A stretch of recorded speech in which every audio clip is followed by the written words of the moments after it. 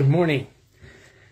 Good morning, and welcome to Peace Through the Word on this Ash Wednesday, the 22nd of February, 2023, to Peace Through the Word, daily devotional ministry of Peace in the Valley Lutheran Church, a LCMS Lutheran Church Missouri Synod congregation, and I'm Pastor Ron York of that congregation, welcoming you this morning worldwide to this daily devotional ministry on this Ash Wednesday.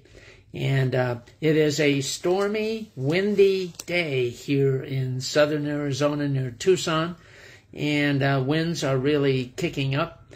And later today I'm going to be driving down to Benson, Arizona, where my church is, and that's about 68 miles, and it's in Cochise County of southern Arizona, which was very instrumental in the history of the United States, and the winds are even more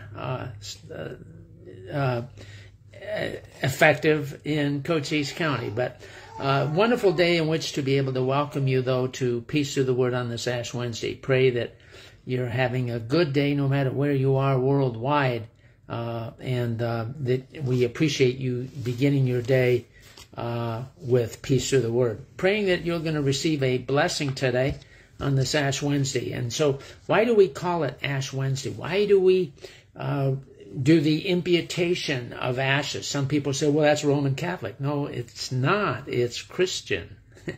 Okay? A lot of the things that people say are simply associated because they see the Roman Catholic Christians exercising those. And so then they come to the association, well, it's Roman Catholic, and they think that that's bad. Well, no, it's not. It's very good, but it's not Roman Catholic. It's Christian. The other Christians ought to be doing the same thing, but they don't. They choose not to. So, but Ash Wednesday is the imputation of ashes that we put on the foreheads of people in order to visibly signify that to dust you are, and to dust you will return. You know, God made every human being out of dust, and you will return to that when you die. And so your life isn't just, it goes on and on and on and on and on. And here in the United States, we tend to think that. You know, we don't think about death. We don't contemplate it. We don't take our spiritual life seriously. And so we need to be physically reminded that our lives here are very temporary and very much a mist. And so to dust you are, to dust you shall return. And it's all because of sin. And Jesus came to remedy that problem. And so I pray that you're going to get a blessing today as we focus upon the subject of Ash Wednesday. And the subject that our devotional is going to use is the exchange of ashes. And so I pray that that's going to bless us as we come together in the name of the Father, the Son, and Holy Spirit. Amen. So allow me to please pray to begin our time together this morning, this Ash Wednesday. We pray. Almighty and everlasting God, you despise nothing that you have made, and forgive the sins of all who are penitent. Please create in us new and contrite hearts, that lamenting our sins and acknowledging our wretchedness, we may receive from you full pardon and forgiveness through Jesus Christ, your Son, our Lord, who lives and reigns with you and the Holy Spirit, one God, now and forever. Amen. And so I'm going to share with you this morning the setting of morning prayer, and I pray that that will bless you as well. So, O Lord, open our lips, and our mouths shall declare your praise. Glory be to the Father, and to the Son, and to the Holy Spirit, as it was in the beginning, is now, and will be forever. Amen. Give glory to God, our light and our life. O come, let us worship him. O come, let us sing to the Lord. Let us make a joyful noise to the rock of our salvation. Let us come into his presence with thanksgiving. Let us make a joyful noise to him with songs of praise, for the Lord is a great God and a great King above all gods. In his hand are the depths of the earth, and the heights of the mountains are his also. The sea is his, for he made it, and his hand formed the dry land. O come, let us worship and bow down. Let us kneel before the Lord our Maker. For he is our God, and we are the people of his pasture and the sheep of his hand. So glory be to the Father, and to the Son, and to the Holy Spirit, as it was in the beginning, is now, and will be forever. Amen. Give glory to God, our light and our life. O come, let us worship him. And so, my brothers and sisters, the passage of Scripture that our devotional is going to use to unpack for us on this Ash Wednesday, the exchange of ashes, is that of Isaiah chapter 61, verse 3. So we have this recording. Give them a beautiful headdress instead of ashes. Ashes were a symbol of repentance. And America is not repenting. And we have people that aren't repenting either. And so that's another reason why we want to have the visible sign of ashes on our forehead, is to give us a visual reminder that we need to repent. We need to go in a different direction. Stop what we're doing and go in a different direction. So let's see how our devotional unpacks this for us this morning. The verse from Isaiah tells us that God's blessings are more than decoration. They are a royal exchange from that which is dead, ashes, to that which is repurposed into something exquisite, beautiful headdress. That exchange is us.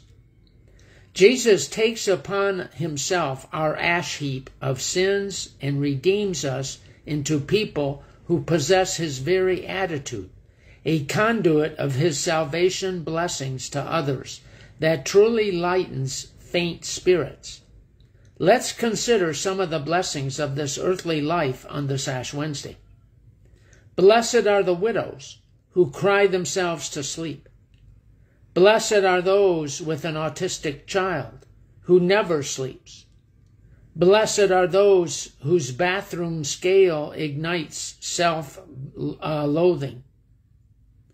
Blessed are those who left school to support their families. Blessed are those who spent last Christmas all alone.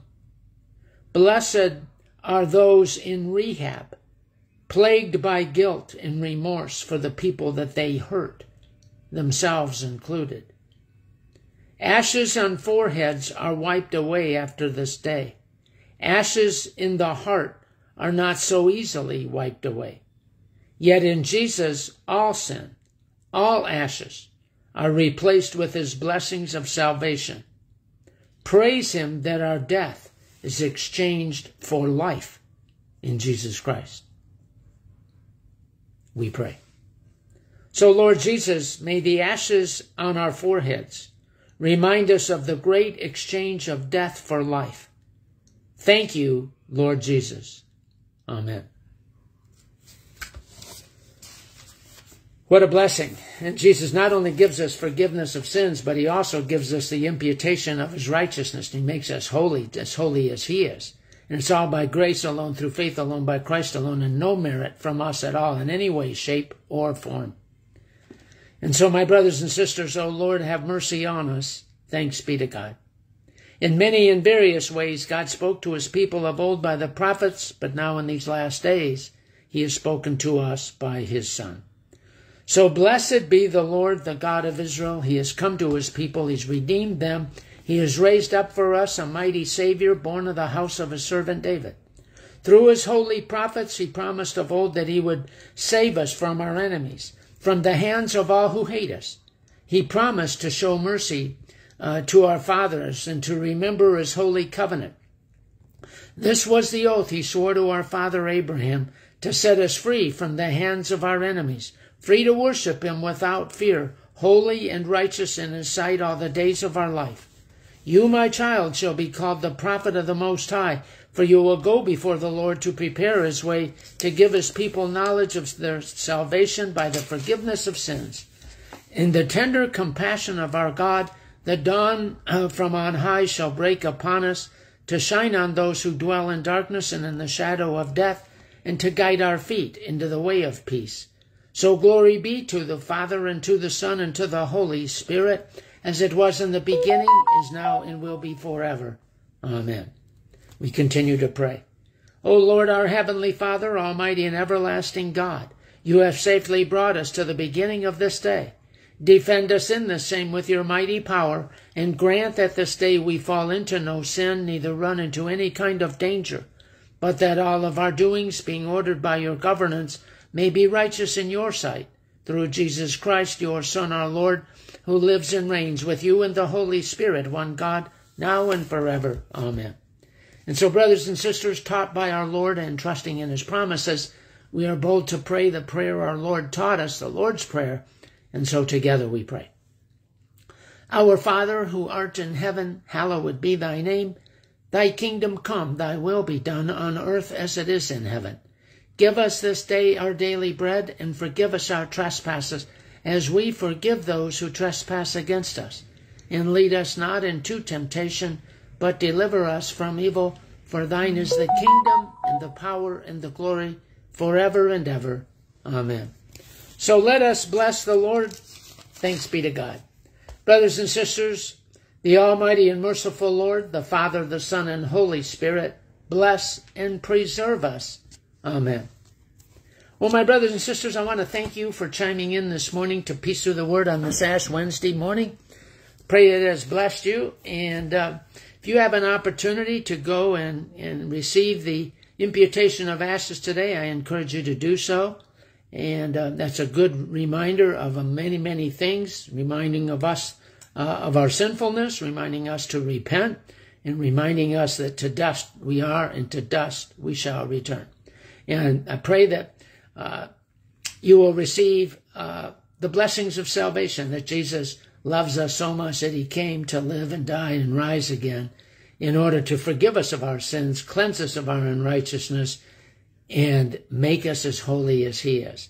And so I pray that all that will be a source of real blessing to you and give you genuine, real peace. And so the plane's in the hangar today, but I convey to each and every one of you tremendous blue skies.